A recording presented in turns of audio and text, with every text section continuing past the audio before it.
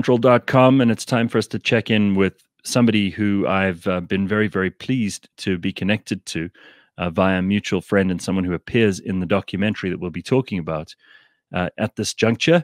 His name is Travis Brown, and he is a documentary filmmaker, a filmmaker in general. He's a writer, director, and an editor too. He lives in Portland, Oregon.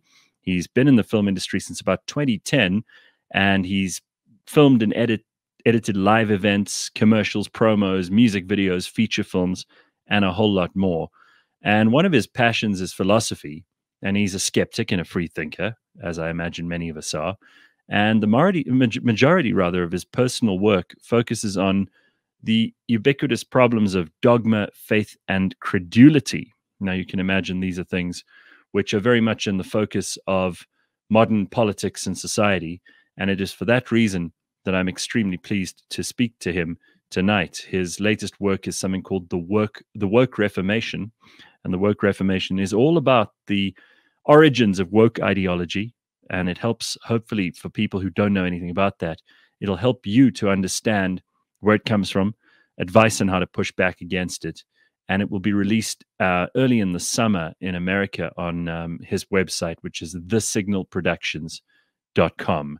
So I'm very pleased to welcome him to the show. Hey, Travis, nice to see you. Good to be here. Thanks for having me. I appreciate it. Thank you. So first of all, congratulations on the work. It's a series, so it's not just a one-off documentary. Do you want to just tell us, was there so much material and so much information here that you couldn't do it in one episode? Yeah, well, the episodes are fairly short because I wanted them to be digestible and easy for people to watch and share around. So that's part of the reason. And I wanted to do it episodically so that we could focus on different aspects of the problem, and I hope to eventually turn it into a feature-length film as well, like a hour and a half or 2 hour long film. So that's the goal. It would be remiss of me at this point for anyone watching to not introduce your dog, Nora, who is going to be joining us for this interview. Yeah. So that's Nora. And you are lying down in case people think there's an optical illusion. You've got some back pain or something, right? Yeah, I have debilitating back pain. I have to spend about 90% of my time like this, unfortunately. But I've got a great crew that helps me out, and I'm able to keep going. So I'm grateful.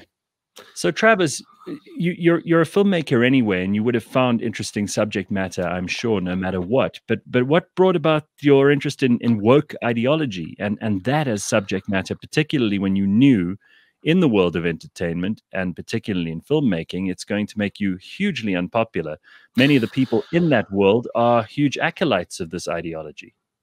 Yes, that's true. I guess I've always kind of found myself in the unpopular position, so that's part of it. I grew up in a fundamentalist Christian home that was pretty intense and very dogmatic and full of lots of rules, lots of do's and don'ts. And I very slowly left that behind, and I kind of lost a community for a while as a result. And then I moved to Seattle and then Portland, these safe havens of leftist progressivism, and I thought I would fit in better there. I thought that these people were more open-minded and, they're very liberal.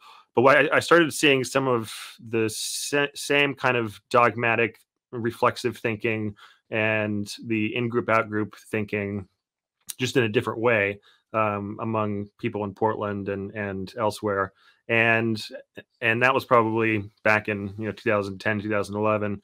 And then just as this sort of encroachment of wokeness sort of took over the universities and spilled out of the universities and entered popular culture, especially when Trump was elected. I think it really exploded then.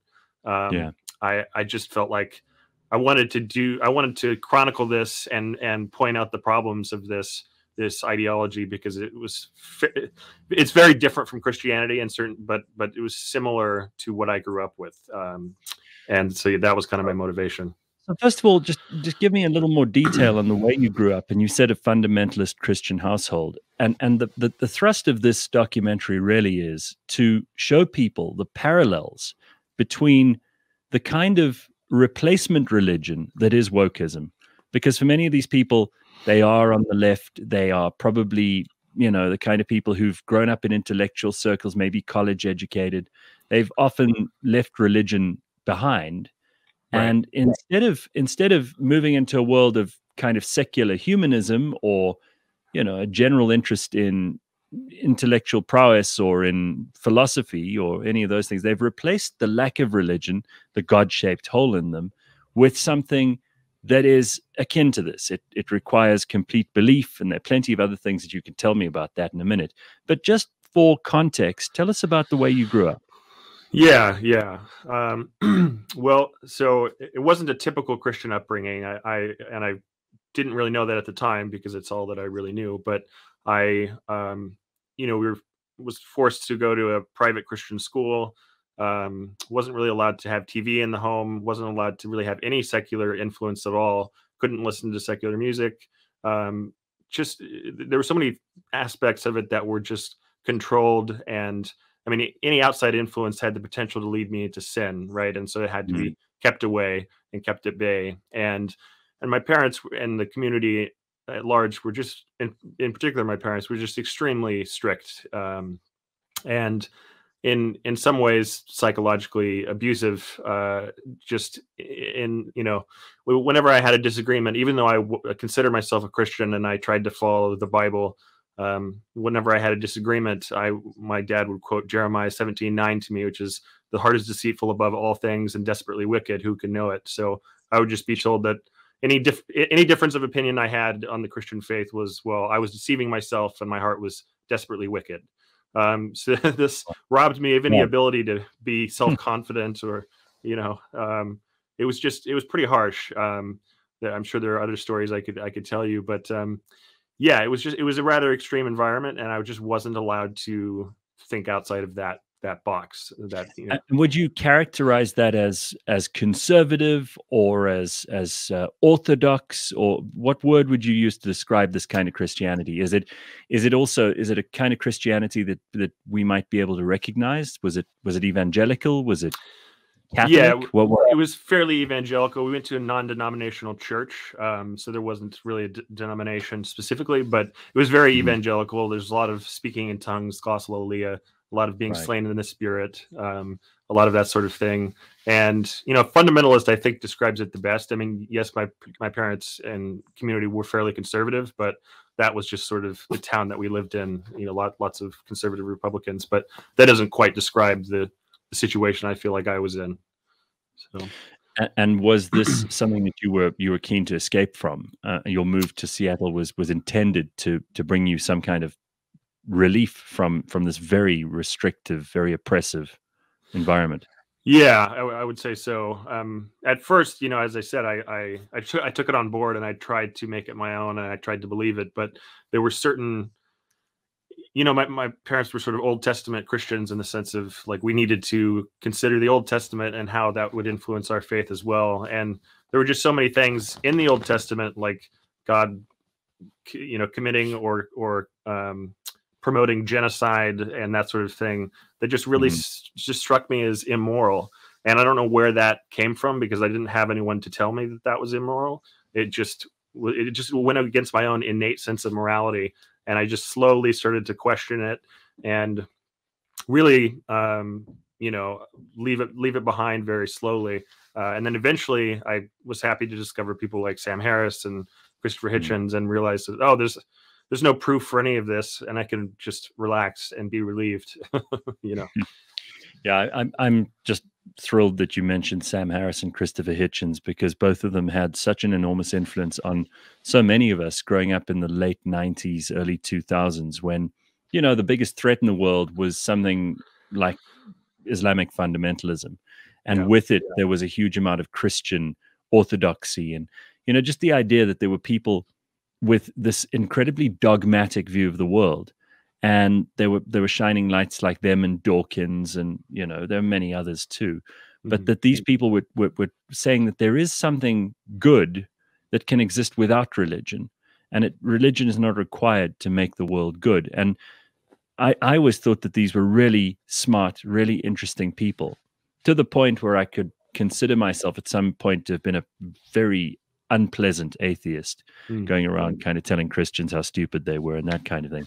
And I'm sure you must have felt relatively similar once you'd broken free of the shackles of your childhood. But for many of us, it it really only created a bit of a hole. I mean, this is not the case for me, but certainly for many people who decided, well, actually, there's no proof for any of this mumbo jumbo. And the Bible's just a book, and the Quran and the Torah are just books. And actually, we can manage perfectly well knowing that there isn't an afterlife. But for some, that wasn't good enough. And they've had to replace that with much more insidious and dangerous things. Sometimes they've replaced it with other religions. Sometimes there is a kind of a humanism which I suppose might just completely render someone free of morals of any kind. What is your take out? How would you have described yourself some 5 to 10 years ago when you'd started to move into that world? Yeah, I was initially pretty leery of the atheist movement because it seemed almost evangelical to me in a sense. Mm, Um, I first read, I think, The God Delusion and God Is Not Great by Christopher Hitchens, and I was much more of an agnostic at the time. I think some of their arguments sort of pushed me more towards being an atheist, but it being an atheist is it's such an uninteresting identity. All it means is lacking a belief in the supernatural deity. So it's not mm, something I took on board too strongly. Um, but it's I went through my own crisis of meaning in my early 20s, having lost my faith and got very close to committing suicide, and then having to sort of rebuild my own structural foundation of values and morals. And it's extremely difficult when you grow up with a particular faith, and that's totalistic in the way that mine was, and then you have to abandon that and build something new. I think a lot of people don't go through that process. Sometimes they just might lose their faith, or they might think that parts of it are silly or harmful, and then they just kind of drift. And I think that a lot of those people end up grasping on to things like wokeism or woke ideology, because they don't necessarily have a very good foundation themselves for navigating morality and values and that sort of thing, and so it makes them kind of ripe for this ideology, unfortunately. And then more at a societal level, I think it's true that individuals can be fine without religion and live meaningful and productive lives, but it's difficult to say. I'm a little bit more in the Douglas Murray and Neil Ferguson camp. Even though they're both atheists, they sort of lament the decline of Christianity because of the fact that these new things come in and supplement that are, as you say, more insidious. So I'm somewhere in between, well, there. yeah, I think they almost they try to supplant the Judeo-Christian infrastructure of Western civilization, and it's a very difficult thing to do. It's almost like asking an infant to substitute an engineering plan for a city when that city was Right. built over 2,000 years by many people who've come and gone since. But it's interesting that you've seen parallels between the kind of Christianity you were raised with and the kind of religious fervor with which people adopt wokeism.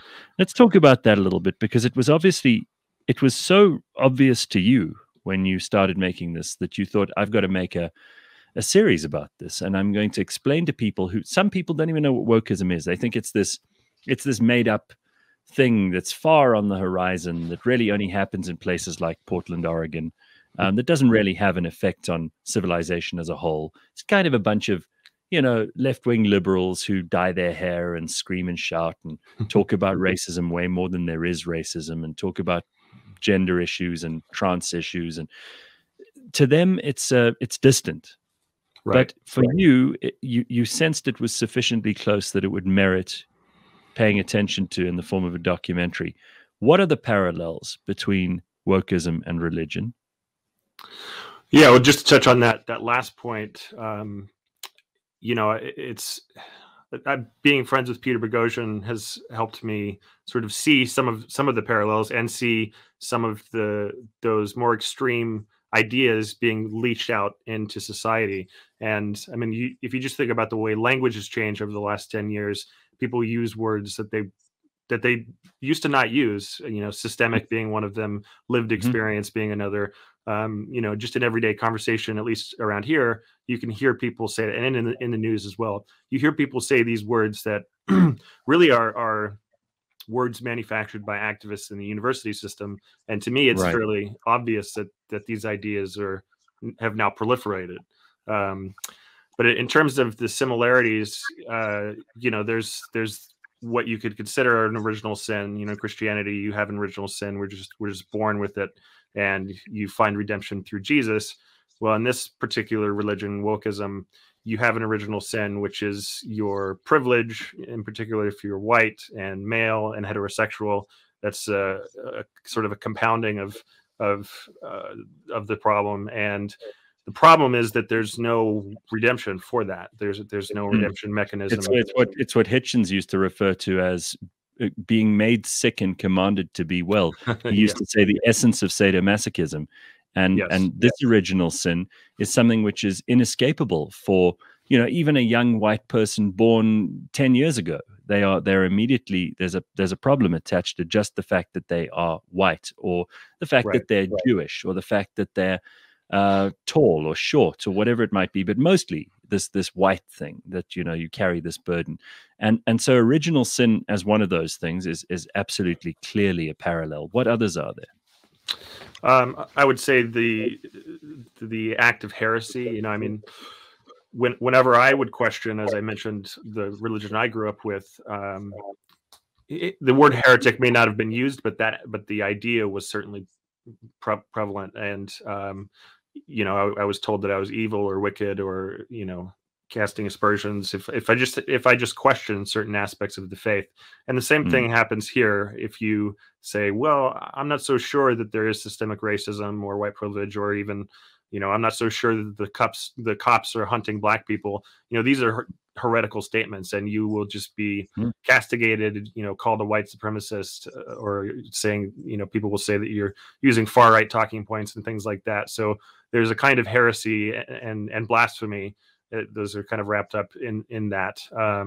So I'd say that's another parallel as well. I'm impressed with the fact that I think it's worth giving credit to Douglas Murray. I think he drew the first parallels, certainly in my awareness of this discussion. He drew the first parallels between wokeism and a religion of sorts. I mean, the dogma, the ideology, the heresy, the original sin, all of those things. And then this one-upmanship that the priesthood plays with each other, which is another part of it. And, Douglas probably elucidates this a whole lot better than either you or I could. But it's worth just dwelling on that for a second, that there's a constant reinvention and a new vocabulary being introduced all the time, so that you can pip the others to the post and you can be more woke, because there's woke, woker, wokist, and even the most woke of today will be the least woke of tomorrow, because there's someone else undermining them as we speak. So you can never be pure enough. You can never actually be, you can never be cleansed of any, there's no solution on the table. You basically have to throw yourself down on your knees, beg for forgiveness from gods who are just not willing to give forgiveness. There's never been, as far as I can tell, a single instant of forgiveness in anything. It seems that it's an ongoing Spanish Inquisition from which there's no escape. Right. Yeah, it's very puritanical and very self-righteous, which is also something I experienced in the religion I grew up with. And I won't point anyone out in particular, but there were those people in my life that were very self-righteous and very puritanical, and you could never be good enough. And like you said, there was a kind of one-upmanship. It's, as you say, there's no solution for this, unfortunately. And it's really unfortunate, because the people who are perpetrating this, as you say, won't be woke enough tomorrow. And so it's a very unforgiving way of thinking, and an unforgiving ideology, which is just, especially with the advent of the internet and the way that people make mistakes online, that's the opposite direction of what we need. We need some kind of forgiveness and understanding. And these people are very happy to burn their own witches from within their own ranks, if those people are seen to not be woke enough at any given point. Right. It's also interesting. So in the trailer for your documentary, you feature Douglas Murray, Peter Boghossian, but you also feature some of the high priests and priestesses of wokeism. I mean, you've got people like Ibram X. Kendi, You've got Kimberly, what's it? Her name? Grinshaw. Crenshaw. Yeah. You've got the woman who wrote White Fragility, Robin DiAngelo. Yeah. These are some of the people who are kind of at the leading edge. Certainly, they're all making lots of money out of being the most woke in the room at the moment, and of course that'll last as long as they can make it last.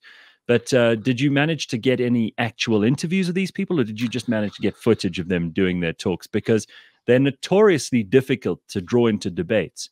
They know that their case is quite flimsy. They're not going to sit down with a Peter Boghossian and actually take him on, because they'll know that their argument is going to be found wanting in advance, and will avoid that at all costs.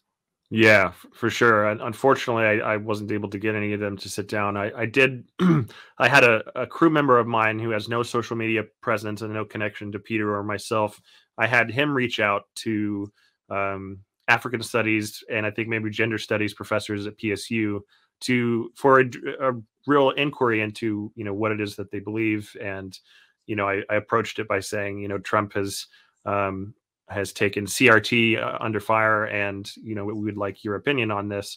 And not only did none of them agree, but none of them even replied, which I thought was strange. So no, I would love to have someone espousing these beliefs and maybe challenge them a little bit or talk to them about it, but they generally don't want to go on, and it's unfortunate.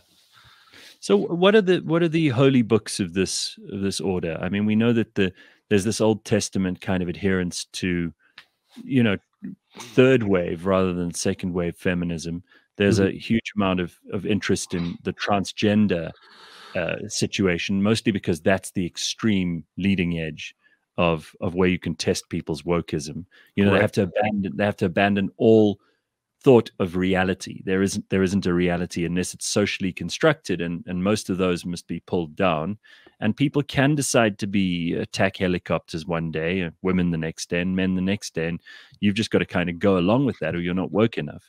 But the other books are kind of based around, you mentioned critical race theory. There is this idea that Black Lives Matter is an organization that's really, to the casual observer, it's an organization that's interested in justice for unarmed black men being gunned down by the cops, which I think, and again, the term Black Lives Matter is something that's inarguable. Most people would say, well, of course, Black Lives Matter, but the organization itself is a hell of a lot more poisonous than that. What are the nexus, the nexi of these various arguments? Where do they all come together, and what are the main texts that they consider to be sacred? Yeah, it's really challenging because there isn't just one book like the Bible or the Quran. There are multiple books, there are multiple articles, there are multiple sources of this information being, as I said, leached out from the universities. But some of the more popular ones would be like How to Be an Anti-Racist by Ibram X. Kendi, also known as Henry Rogers. That's his real name, Ibram Henry Rogers. There's White Fragility, and now Robin DiAngelo has a new book called Nice Racism, which I won't read. I think White Fragility was painful enough to read. And then who is Robin DiAngelo? Because to most of us, she was absolutely in the periphery, if at all even known to many of us. And she's really like a West Coast kind of academic type. And this book was nothing sensational in terms of content, but it's become a major piece of work for leftists, and they believe it has enormous merit. Yeah, and it's one of the most terribly written books of all the anti-racist books that I've read. I mean, she's a terrible writer. She's a terrible thinker, just very circular and absurd, frankly. I think her book was a bestseller in what was it, 2018, largely because of probably Black Lives Matter and other movements. But it got back into the spotlight in 2020 after George Floyd and COVID and the lockdowns and everything kind of going to shit. But yeah, she's just a huckster. I mean, she noticed racism in herself, actual racism. I mean, she describes it in the book, and then she pushed that out onto every other person, especially progressives and liberals, saying, well, everyone must be like this, and here's what you need to do to expunge this, although you can't really expunge it. But yeah, I was going to say, so she hasn't achieved she hasn't achieved sainthood herself yet. Well, no, they always talk about doing the work. You have to The do the work, work. yeah. Yeah, What is this work?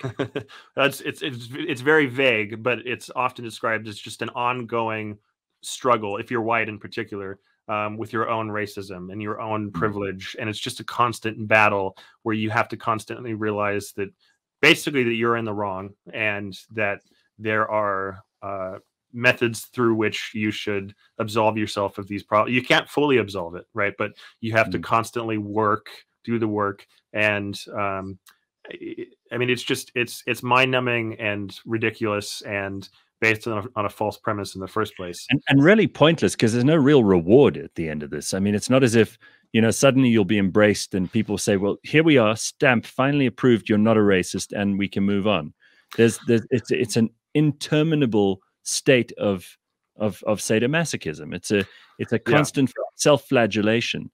And I suppose for people who have that instinct, people who do like beating themselves up, and people who have a bit of a martyrdom complex, it's probably for them very cathartic and interesting, and they find themselves to be absolved one day and back in trouble the next day. I suppose there are people who enjoy that, sickos, people who are disturbed.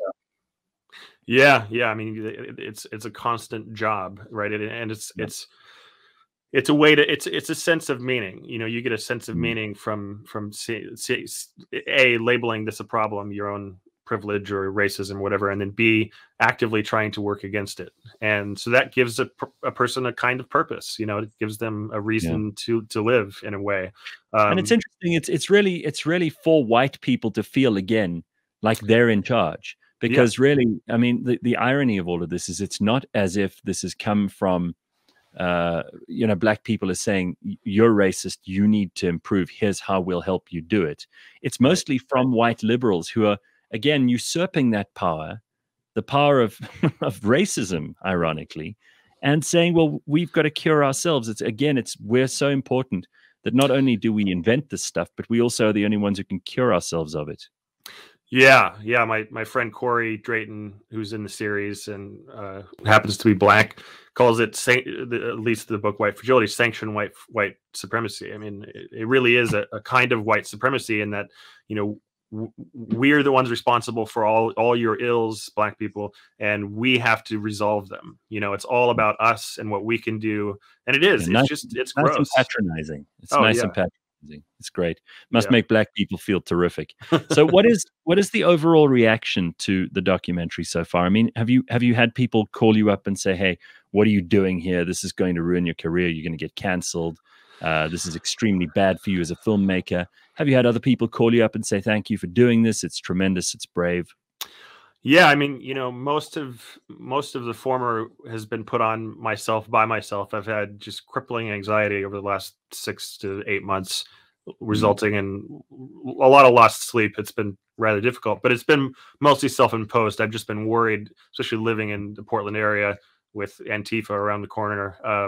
It's been a concern that I've mostly put on myself. I mean, I've had some people on Twitter and elsewhere, call me a white supremacist or say that I'm just making far right propaganda, but those people have been in the minority. It's been overwhelmingly positive. I've had so many private messages and YouTube comments and other messages just saying thank you. I'm so glad you're making this documentary, and it feels like you're giving me a voice, etc. So it's been overwhelmingly positive. Thankfully. I'm glad to hear that. What's it like living in Portland at the moment? Because didn't you guys have some kind of it was in Seattle they declared the autonomous zone, but you've pretty much had violence and riots for months in Portland. What is going on there? Because this is if there's ever a place in the United States where the left have a shot of kind of eternal rule, it would be in the Pacific Northwest. What goes on a daily basis there? Are you facing this stuff daily, or is it kind of also in the periphery? Well, I decided to move at the beginning of the year, largely because I'm making this documentary, and I was living pretty close to downtown, where there's lots of homeless camping, lots of Antifa.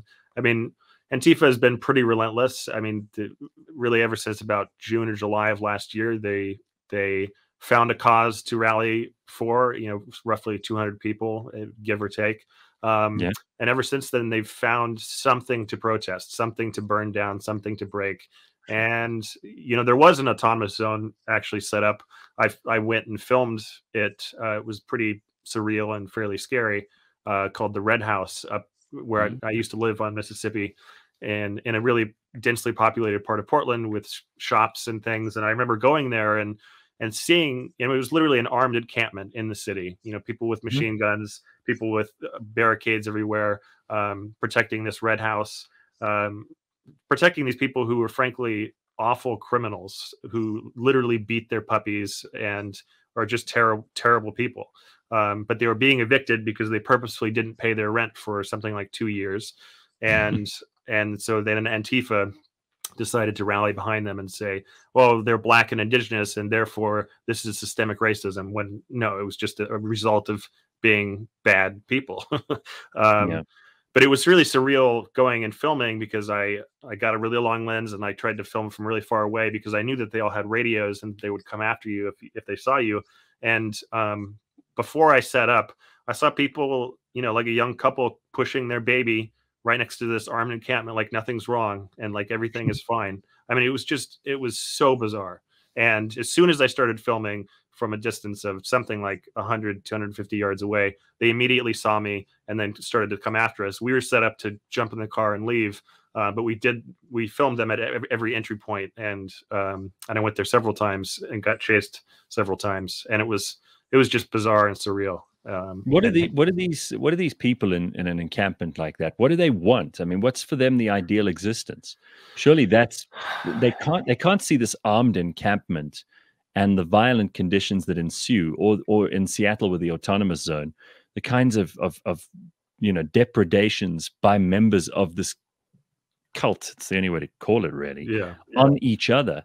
That can't be an ideal way to live. Have they thought it through, or are they just swept up in the mania? I mean, what I is it? think they're I think they're swept up. I mean, I think that going and doing something like that is again what gives them a purpose. I mean, they feel Mm. like they're fighting this entrenched enemy Are these, of do the they state. not have enough to do? I mean, this is Yeah. I don't want to be glib about this, but a lot of these are privileged white kids, and I don't like Yes. the term white privilege because it's to me it smacks of all kinds of very obvious stereotyping and Right. categorization of people. It's like saying something about black people as a whole. It's just plain racist. Yeah. But these are a lot of these people who are in Antifa or in the woke movement. A lot of these are people who've really got nothing to complain about. They have plenty of money. They usually live with their parents for far too long. Some of them don't have jobs, but the ones who do have very nice jobs. They're educated, so you can't say they're just stupid and write them off. Yeah, yeah. It's hard to know exactly how the structure is oriented because they claim to be an autonomous movement with no hierarchy, but there's clearly hierarchy. Mm, I spoke with a dentist who had to shut down her practice just outside the Red House, and she spoke with them, pleading with them to let her be able to, do these surgeries that she needed to do on babies and this sort of thing, and um, they said that they would have to speak to the higher ups. And I don't know who those people are, but this is clearly a well-funded movement. I mean, they had a lot of supplies and weapons, mhm, and they raised something like $300,000 for this destitute family in the Red House. So there is a hierarchy. I don't fully understand it. I mean, maybe somebody like Andy No has a better take on yeah. that, but yeah, they often are well-to-do uh, white kids, frankly, and then they loop in like the homeless, and they loop in people with mental illnesses because it attracts that kind of person. Right, of Um, course.